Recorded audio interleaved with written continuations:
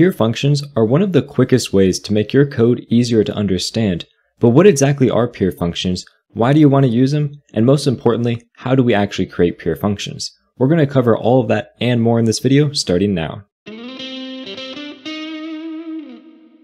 My name's Kyle, and this is Web Dev Simplified, where I simplify the web for you. So if that sounds interesting, make sure you subscribe to my channel for more videos just like this one. So as I mentioned in the beginning of this video, we're going to be talking about pure functions. And the first thing we need to talk about in order to understand pure functions is to actually understand what pure functions are and why they got brought about. And essentially, pure functions were brought about because of the idea of functional programming.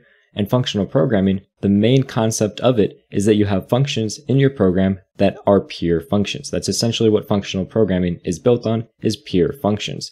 And what a pure function is, it's just a function that does not have any side effects, and it's a function that always returns the exact same thing every single time you give it the same inputs. So every single time you call this function with the same input, it always gives you the same output, and it affects nothing else outside of it.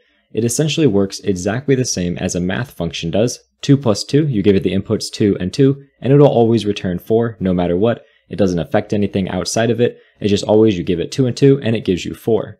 So that's a little bit of the theoretical side of what a pure function is. But the easiest way to understand a pure function is to take a look at some examples and to write some. So that's what we're going to do. We're going to jump into VS Code and start writing some pure functions. To get started, I just want to look at a very simple example of a non-pure function, essentially an impure function. And this is a function here, add element to array. And what it does is you just pass it an element, and it's going to append that element to the array, which is this global variable we have defined here. And we can actually use this function over here. We can just say over here, we want to add element to array. And we're just going to add 4 to our array, because right now our array is 1, 2, 3. And if we hit enter, you can see that's being called. And then what we can do is we can just come in here and look at our array, and you can see our array is 1, 2, 3, and 4 now. And so as we know, this function is working properly, but it is not a pure function. And it's breaking pretty much every rule of a pure function, but the easiest one to see is that it relies on external information. It's affecting things outside of the function. Because with a pure function, a function is going to take in some inputs, and it's only going to operate on those inputs in order to create the output. Like I said with the math example, 2 plus 2 is 4. It only uses the inputs of 2 and 2 to get the output of 4. But this actually takes this array, which is not an input of this function, and uses that when it returns. So it actually uses something that's outside the function in order to create the return result, which means it's not a pure function, because it has side effects and it actually uses things outside of it. So one easy way we can change this is we can make this accept an array. So we can just pass it an array here. We're just going to call it A, and we're going to say a.push that element. So now what it's going to do is it's actually going to take in an array, and it's going to add an element to that array. So let's save this. Over here it's going to clear, so we can check our array. Whoops, if I spell that correctly, and you can see it's just 1, 2, 3 right now. And if we call add element to array, we pass it in our array, and we pass it in an element, in our case 4. And we actually look at our array again, you can see now our array is 1, 2, 3, 4. Our function still works, and now our function only depends on the inputs, the input of A, an element. And so you may think, okay, this is a pure function, right? Because we're only taking the inputs to create the output. But again, the problem is that this actually has a side effect. It is changing the input A here. As you remember, we passed in array, and we added that 4 element to it, and actually changed our global array variable. With a pure function, you never want to change the inputs that you're adding into the element. So here we have our inputs of our function. We can never change them in a pure function because that's a side effect. It's actually changing something outside of the function. That would be like if you did 2 plus 2 equals 4, and every time you did that, it changed the number 3 to 7. It just doesn't work that way, so it can't work in this instance. And this is the thing that most people get wrong when they're creating pure functions. It's fairly easy to wrap your head around the idea that you shouldn't use anything that is not an input in your pure function, so you can't use any global variables, for example. But it's really hard to make sure you don't actually change your variables. You need to make sure you treat the inputs as immutable variables, essentially that they cannot change. So another way we can change this is instead of actually adding to that array, we want to just create a new array and add that element to it. And we can do that very easily using the rest operator. So we can just come in here and we can say we want to do A, which is our current array. We want to spread that over everything and add the element to the end of it. Now, if you're not familiar with this syntax, you can check out my ES6 video on rest and spread. I'm going to link it in the cards and the description for you. But essentially what this is doing is it's taking our current array and adding a new element to it. but it's actually creating a brand new array to do that. And so what we need to do is we actually need to return that.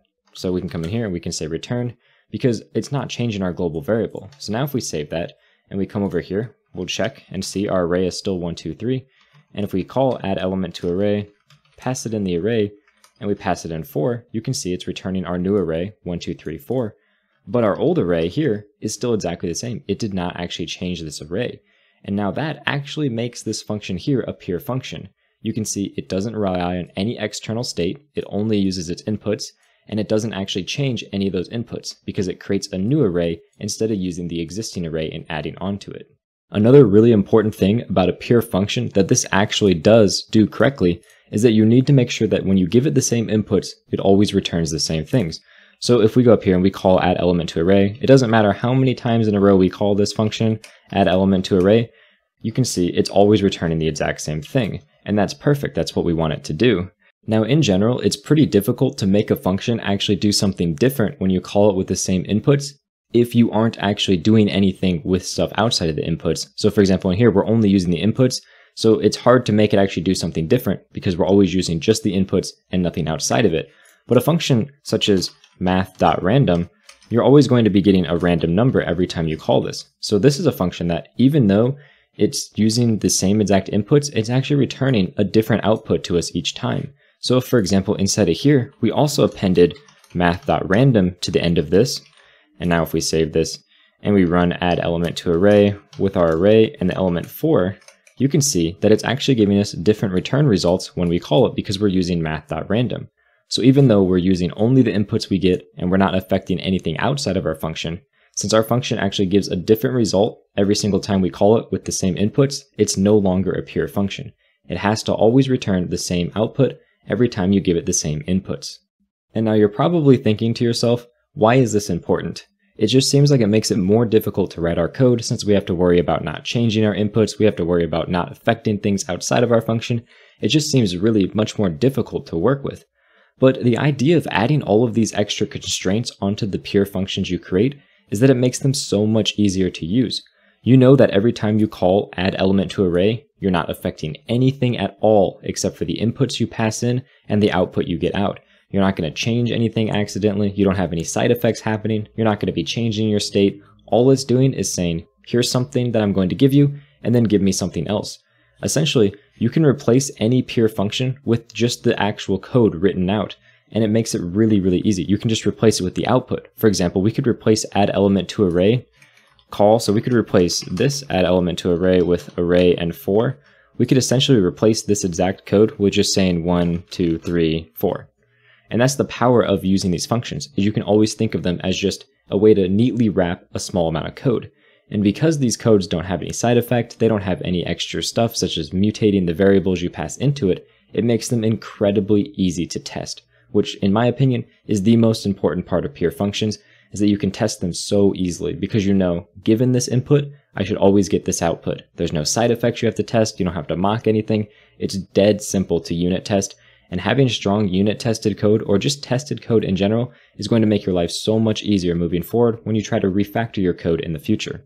Now, one downside to pure functions is that you can't affect anything outside of them, which is also one of the benefits, but the reason that this is a detriment is because it makes it very hard to do things such as calling a database, because calling a database and changing some of the records is changing something outside that function. So a pure function can't access the database, it can't access files, it can't access anything outside of it.